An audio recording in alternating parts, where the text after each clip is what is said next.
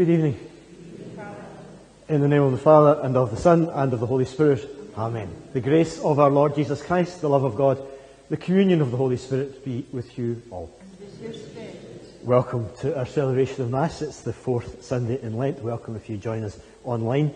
We've another epic Gospel tonight, not only epic in length, but epic in its invitation, in its realisation for us as we hear it, that the gifts that Jesus speaks about are ours already through baptism.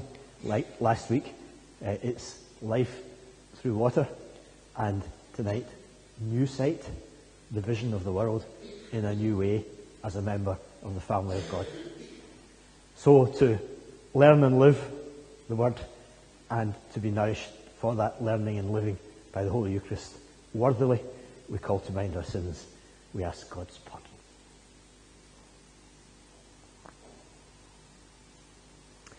I confess to Almighty God and to you, my brothers and sisters, that I have greatly sinned in my thoughts and in my words, in what I have done and in what I have failed to do, through my fault, through my most grievous fault.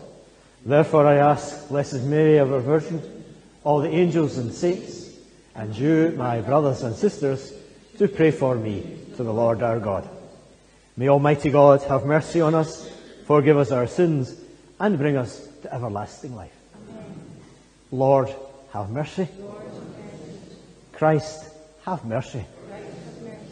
Lord, have mercy. Lord, have mercy. Let us pray.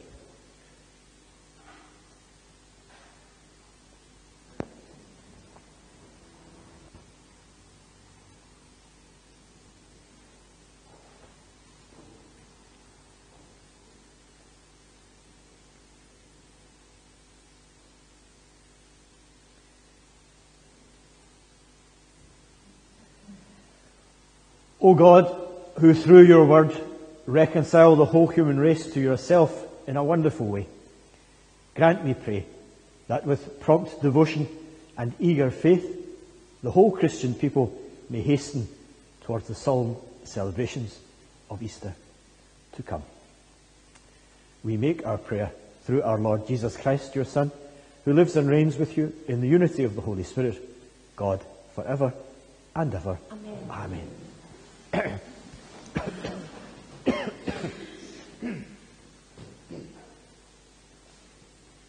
A reading from the first book of Samuel. The Lord said to Samuel, "Fill your horn with oil and go. I am sending you to Jesse of Bethlehem, for I have chosen myself a king among his sons." When Samuel arrived, he caught sight of Eliab and thought, "Surely the Lord's anointed one stands there before him." But the Lord said to Samuel, "Take no notice of his appearance or his height, for I have rejected him." God does not see as man sees. Man looks at appearances, but the Lord looks at the heart. Jesse presented his 7 sons to Samuel, but Samuel said to Jesse, "The Lord has not chosen these." He then asked Jesse, "Are these all the sons you have?" He answered, "There is still one left, the youngest. He is out looking after the sheep." Then Samuel said to Jesse, "Send for him. We will not sit down to eat until he comes." Jesse had him sent for, a boy of fresh complexion, with fine eyes and pleasant bearing. The Lord said, "Come, anoint him, for this is the one." At this Samuel took the horn of oil and anointed him where he stood with his brothers, and the Spirit of the Lord seized on David and stayed with him from that day on. The word of the Lord. Thanks be to God. The Lord is my shepherd, there is nothing I shall want. The Lord is my shepherd, there is nothing I shall want. The Lord is my shepherd, there is nothing I shall want. Fresh and green are the pastures where he gives me repose. Near restful waters he leads me to revive my drooping spirit. The Lord is my shepherd, there is nothing I shall want. He guides me along the right path, he is true to his name.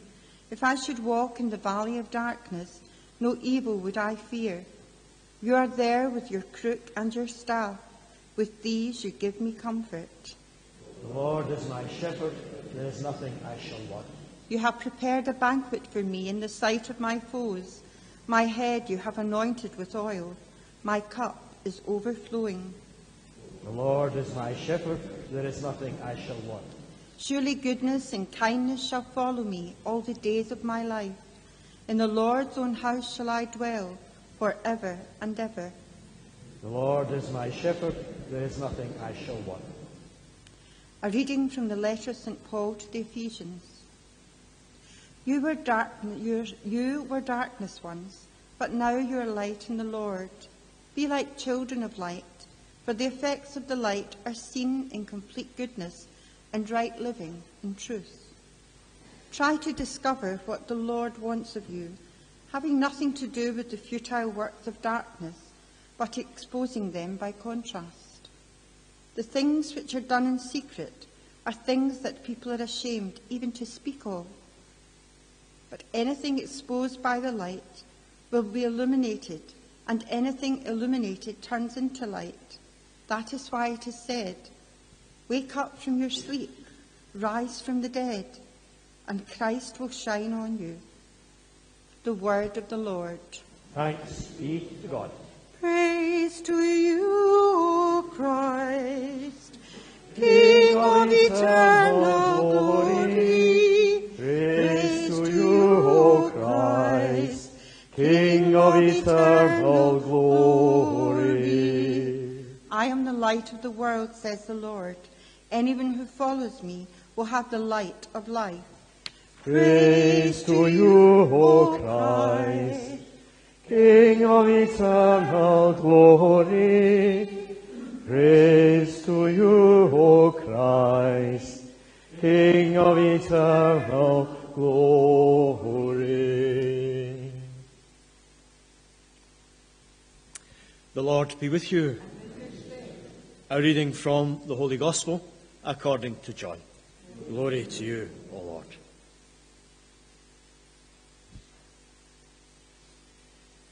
As Jesus went along, he saw a man who had been blind from birth, and his disciples asked him, "Rabbi, who sinned, this man or his parents, for him to have been born blind?" "Neither he nor his parents sinned," Jesus answered. "He was born blind so that the works of God might be displayed in him. For as long as the day lasts, I will carry out the work of the one who sent me. The night will soon be here when no one can work.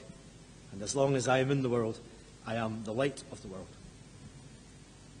Having said this, he made a paste with mud and put it over the eyes of the blind man and said to him, "Go and wash in the pool of Siloam." So the blind man went off and washed himself and came away with his sight restored. His neighbours and people who earlier had seen him begging said, "Is this the man who used to sit and beg?" And some said, "Yes, it is the same one," and others said, "No, he only looks like him." The man himself said, "I am that man." So they said to him, "Then how do your eyes come to be opened?" The man called Jesus, he answered, "made a paste, dabbed my eyes with it, and said, 'Go and wash at Siloam.' So I went, and when I washed, I could see." And they asked, "Where is he?" "I don't know," he answered. Then they brought the man who had been blind to the Pharisees. It had been a Sabbath day when Jesus made the paste and opened the man's eyes. So when the Pharisees asked him how he had come to see, he said, "He put paste in my eyes, and I washed, and I see." And then some of them said, "The man cannot be from God. He does not keep the Sabbath." And others said, "Could a sinner produce signs like this?" And there was disagreement among them. So they spoke to the blind man again. "What have you to say about him yourself now that he has opened your eyes?" "He is a prophet," the man said. However, they would not believe that the man had been blind and had gained his sight without first sending for his parents and asking them, "Is this man really your son, who you say was born blind? If so, how is it that he now sees?"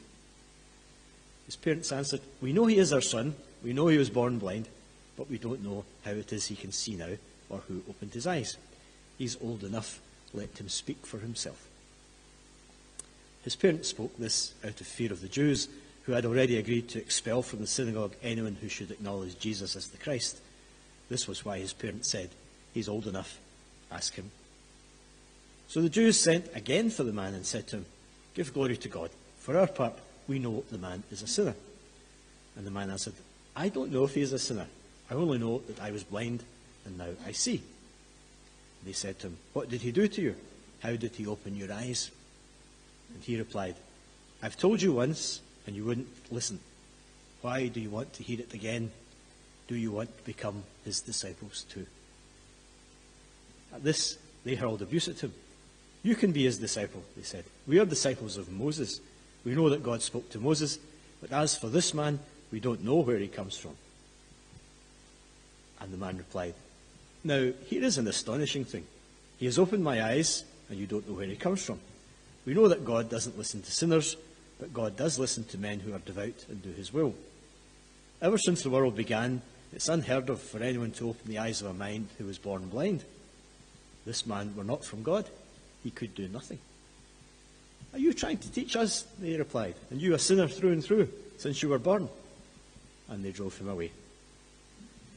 When Jesus heard they had driven him away, he found him and he said, "Do you believe in the Son of Man?" The Son of the Man replied, "Tell me who he is, so that I may believe in you." Jesus said, "You are looking at him. He is speaking to you." And the man said, "Lord, I believe," and worshipped him. And Jesus said, "It is for judgment that I came into this world, so that those without sight may see, and those with sight be blind." Hearing this, some Pharisees who were present said to him, "We are not blind, surely?" And Jesus replied, "Blind? If you were, you would not be guilty. But since you claim we see, your guilt remains." The Gospel of the Lord. Praise to you, Lord Jesus Christ.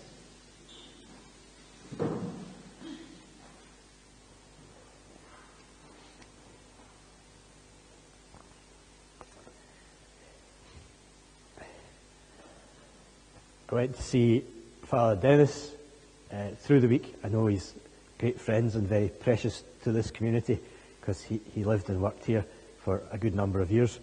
And you all enjoyed his company. And he appears from time to time at different things, but as you know, he's not been well. He had problems with his hip and his knee and a couple of big operations. And he's been recuperating and he's living in the Little Sisters. So popped in to see him and he's doing great. He's got a bit of recovery to do yet, but he's a lot better than the last time I saw him. He was in the hospital. And chatting away, and he was quite the thing. So he sends his regards to you. While I was there, I met the Mother Superior of the Little Sisters in Greenock. She's relatively new to Greenock, and she was chatting away because she knew that my mum had been there for a wee while as part of her recovery after hospital, and that subsequently she had died. So she was chatting, and I said, "Where are you from, sister?" And she said, "She's from Tanzania, in the shadow of Mount Kilimanjaro."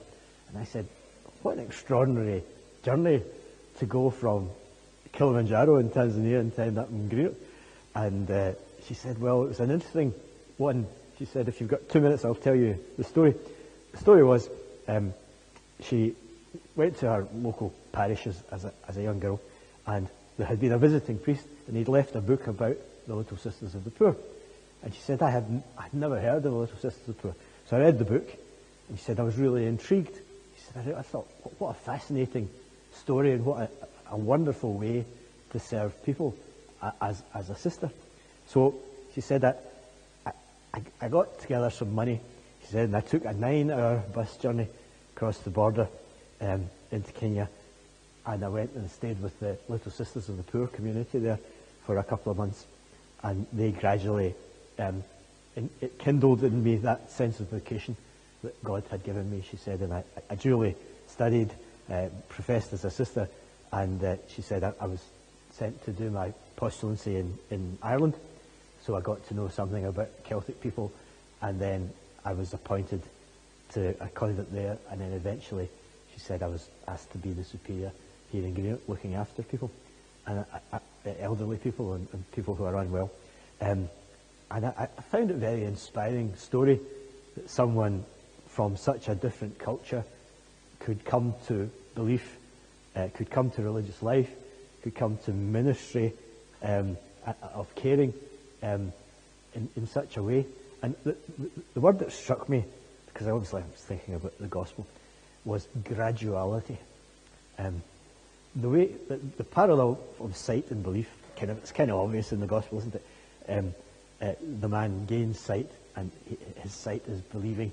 And of course, those who claim sight, as Jesus points out at the end, are in fact in denial about the reality that surrounds them. So he acknowledges Jesus, and you notice how gradually he affirms him to be a good man, a prophet, someone sent from God, and then the Christ. Just like last week with the woman at the well. So graduality is kind of significant there. I obviously, at the school, I get to meet lots of young people. Some of them have great ambition, which is wonderful. But I think when you're 14, 15, 16, it's very easy to believe that your destiny is to be a professional footballer and score the winning goal at the Champions League final, or become an Oscar-winning actor, or number one in the charts for 10 weeks running, 4 times a year. And the sky's the limit, which is fine. Ambition is great. But I think as we get older, maybe we become a wee bit more realistic in our expectations of self and about how we get there. Because I think the young people think they just need to turn up and it will all happen. And we know that the number of winning goal scorers at the Champions League final is minuscule in terms of the people who play football. We know that the people who win Oscars is a very small number in comparison to all those who are actors. Those who get to number one in the charts a couple of times in a year are tiny in comparison to all the singers and crooners that are on the go. So that gives us a wee perspective. But sometimes, and we live in a culture which says unless you get to the absolute apex of what you do immediately, you're rubbish.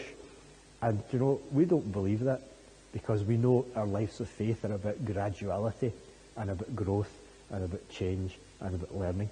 And we don't expect to be canonized yesterday. We know that that's our destiny, that's certainly our calling, but we've got to get there. And sometimes it's good to be reasonable about our expectations of self and about the graduality of our lives of faith. But the way that Mother was very inspiring to me when I was chatting to her, I think people's stories about knowing the Lord and having their lives touched by him are fascinating and powerful and helpful, because if we have a story, if we have a narrative, if we recognise graduality in our own lives, it gives other people confidence. It says, I don't need to be canonised yesterday. I can be on the path. I can be on the way, as long as my faith, my insight, my sense of the presence of the Lord and who he is and how he touches my life is in a growth trajectory, as it were. If I'm growing into that, I'm doing a powerful thing. The man says to the Pharisees, I told you my story once. He said, do you want to hear it again? Do you want to become his disciples? And they don't want to become his disciples. The point that the man makes is, if you hear somebody's story, and you hear somebody's story, and you hear somebody's story, maybe you think, faith in the Lord is for people like me, because it was for people like that other ordinary person. As if we don't hear people's story and how they come gradually to faith, we can imagine that the reality is always beyond us. Whereas in fact the gospel suggests it is given us already. It's up to us to embrace the gift. So for the confidence to do so and to share our story in order to become those who give witness to our faith for each other and ourselves, we pray this evening.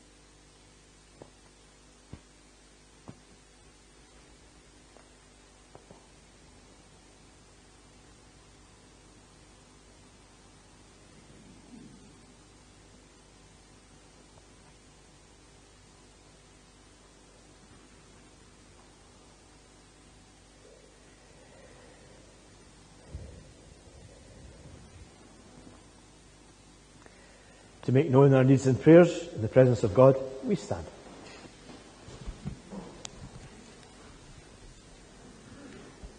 Give to the Church the perfect vision of truth and the will to serve it. Open the eyes of the faithful to the faults that hinder their ministry, so that the light may shine through them to the glory of God. Lord, hear us. Lord, graciously hear us. Light in the darkness of the world, where so many stumble and fall in the blindness of pride, of false trust, of power misused, when people doubt the divine love and meet with suspicion the signs of its working, let the words of those who have known it be heard above the voices of mistrust. Lord, hear us. Lord, graciously hear us. Give to our families and to all the homes of their community the love that remains faithful in adversity and does not fear when hostility comes from outside. In all our meeting with others, may we speak the truth with boldness and witness to the blessings that we have received. Lord, hear us. Lord, graciously hear us. Have mercy on all who are blind or whose sight is failing. Empower and guide those who work to treat afflictions of the eyes and bless their skill. Give courage to parents whose children have sight problems and bless their acts of care and love. Lord, hear us. Lord, graciously hear us. We pray for the departed whose sins have been washed away and who live now in the light of heaven that will never fade. Grant that we may come to share with them the perfect vision of God. Lord, hear us. Lord, graciously hear us. To these our general intercessions, we add prayer for our own particular and local needs. We remember those who have asked us to pray for them, especially those whom we know to be in particular need at this time. Pray for those who join us online, particularly if they are unwell or they are caring for others, either as their vocation in life or within their own family group and friendship group. Lord, will bless them, strengthen them for their generosity of spirit. Pray for our young people preparing to celebrate the sacraments of initiation, particularly First Holy Communion and Confirmation. Pray that the Lord will grant them a gradual increase in faith, in hope and in love as they take their place as members of the family of God, and that their parents and sponsors may encourage them by word and example. And we pray finally for our dead. We remember those who died recently, especially Dennis O'Neill, and those whose anniversaries occur about now, particularly those we've been asked to remember in prayer. That they may all know the presence of God. Lord, hear us. Lord, graciously hear us. God our Father, you call us to be your people and to grow in insight and in faith. Sustain us on our journey, we pray, and guide us to give witness by our story. We make this prayer through Christ our Lord. Amen. Amen.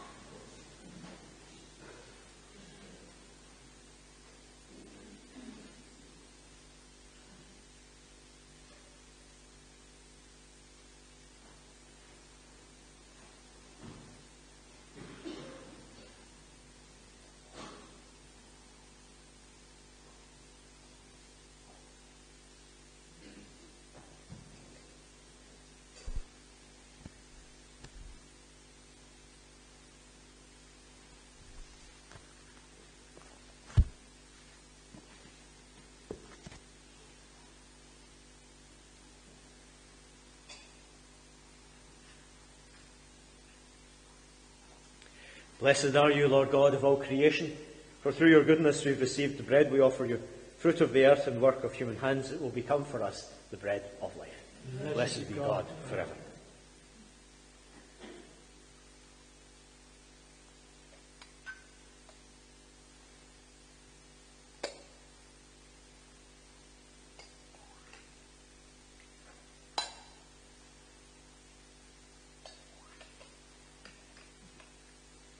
Blessed are you, Lord God of all creation, for through your goodness we've received the wine we offer you, fruit of the vine, work of human hands. It will become our spiritual drink. Blessed be God forever.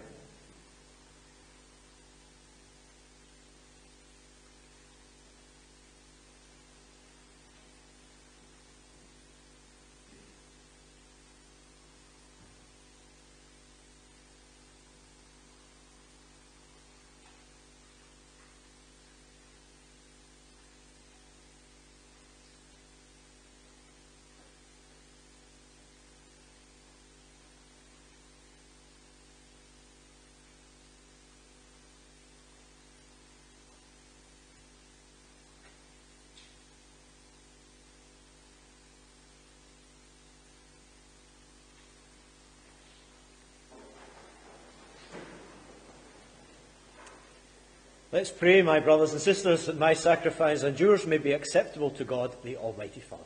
May the Lord accept the sacrifice at our hands for the praise and glory of his name, for our good and the good of all his holy church. We place with joy these offerings before you, Lord, for they bring eternal remedy, praying that we may faithfully revere them and present them to you for the salvation of the world. Our prayer we make through Christ our Lord. Amen. The Lord be with you. Lift up your hearts. Let us give thanks to the Lord our God. It is truly right and just, our duty and our salvation, always and everywhere to give you thanks, Lord, Holy Father, Almighty and eternal God, through Christ Jesus our Lord. By the mystery of the Incarnation, he's led the whole human race that walked in darkness to the radiance of the light of faith, and has brought those born in slavery to ancient sin through the waters of rebirth to make them his adopted children. Therefore, all creation in heaven and on earth sing a new song in adoration, and we, together with the angels and all the saints, without end, acclaim, Holy, holy, holy Lord, God of hosts, heaven and earth are full of your glory. Hosanna in the highest. Blessed is he who comes in the name of the Lord. Hosanna in the highest.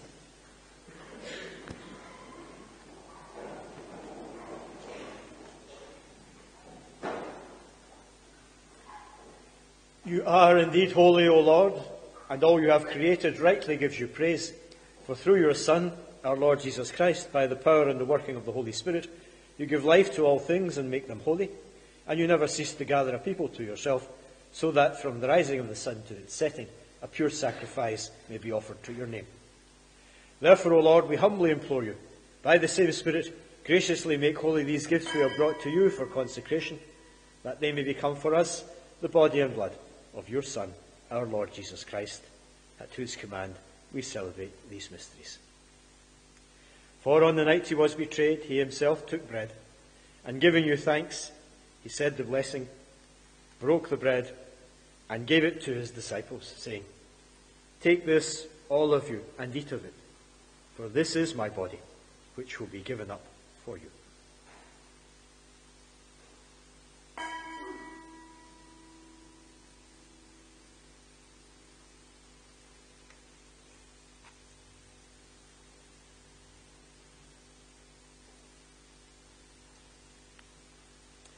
In a similar way, when supper was ended, he took the chalice, and once more giving thanks, gave it to his disciples, saying, Take this, all of you, and drink from it, for this is the chalice of my blood, the blood of the new and eternal covenant, which will be poured out for you and for many for the forgiveness of sins. Do this in memory of me.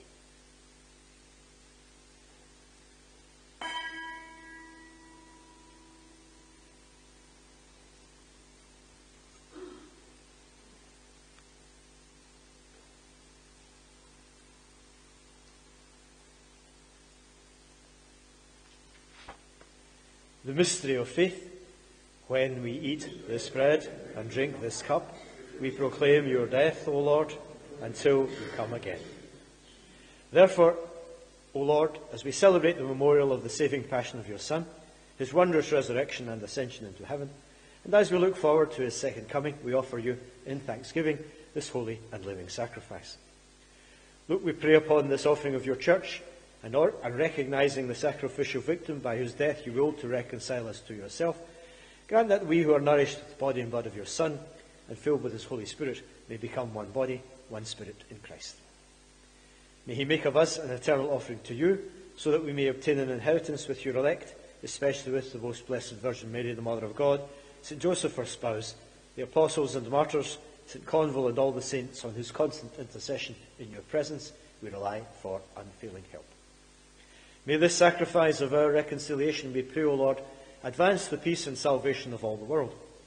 Be pleased to confirm in faith and charity your pilgrim church on earth, with your servant Francis our Pope, John our Bishop, the order of bishops, the clergy, the entire people you've gained for your own. Listen graciously to the prayers of this family whom you've summoned before you. In your compassion, O merciful Father, gather to yourself all your children scattered throughout the world. To our departed brothers and sisters, to all who are pleasing to you at their passing from this life, give kind admittance to your kingdom. There we hope to enjoy forever the fullness of your glory, through Christ our Lord, through whom you bestow on the world all that is good. Through him, and with him, and in him, O God, Almighty Father, in the unity of the Holy Spirit, all glory and honour is yours, forever and ever. Amen.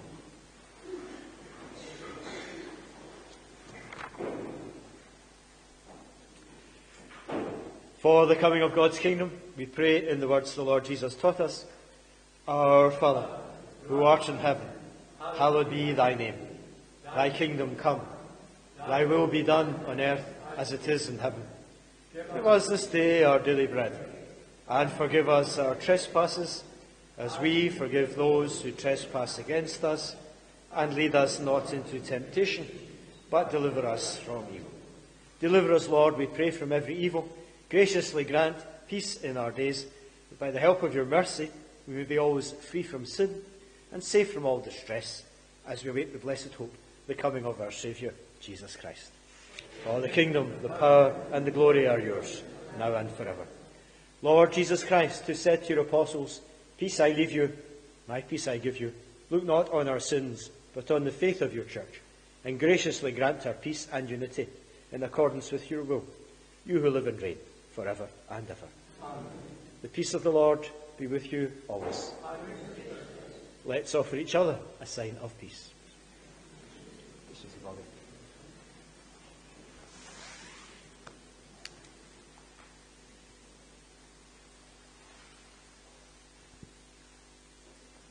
Lamb of God, you take away the sins of the world, have mercy on us. Lamb of God, you take away the sins of the world, have mercy on us. Lamb of God, you take away the sins of the world, grant us peace.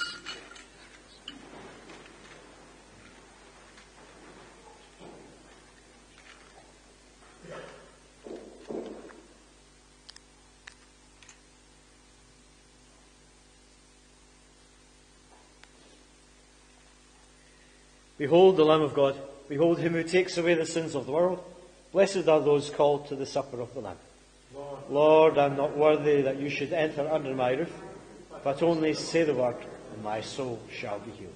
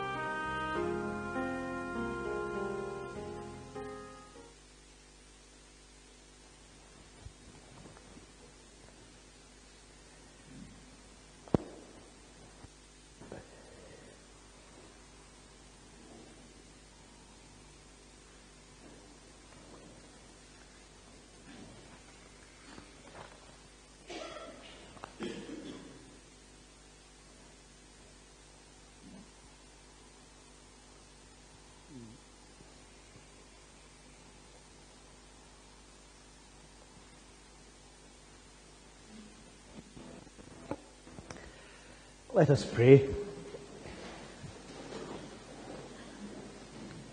O God, who enlighten all those who are in this world, illumine our hearts also, we pray, with the splendour of your grace, that we may always ponder what is worthy and pleasing to you, and love you in all sincerity. Our prayer we make through Christ our Lord. Amen. Thank you for your presence this evening. Thank you if you joined us online. Thank you, as ever, for your donations of money and groceries for our food parcels that are available in the porch. If you know anyone in need, please take one for them and wish them well for us. Second collection this week is for SCIAF, our rightly famed international charity, which is our very own. And there's a wee letter available from the Bishop President, Bishop Bryan. If you wish some background, it's available on the websites and so on, as usual, as are all our usual notices in the bulletin, on the website and on our Facebook page. Tomorrow's Mother's Day, so I hope those of you who are mothers get a little spoiled, and that you can enjoy a day which is orientated towards you. You who give so much also deserve to receive. So I hope you enjoy your day. Thanks for being here tonight. Hope you have a nice evening and a good week, and we ask God's blessing. The Lord be with you. May Almighty God bless you, the Father and the Son and the Holy Spirit. Amen. Go and announce the gospel of the Lord. Thanks be to God.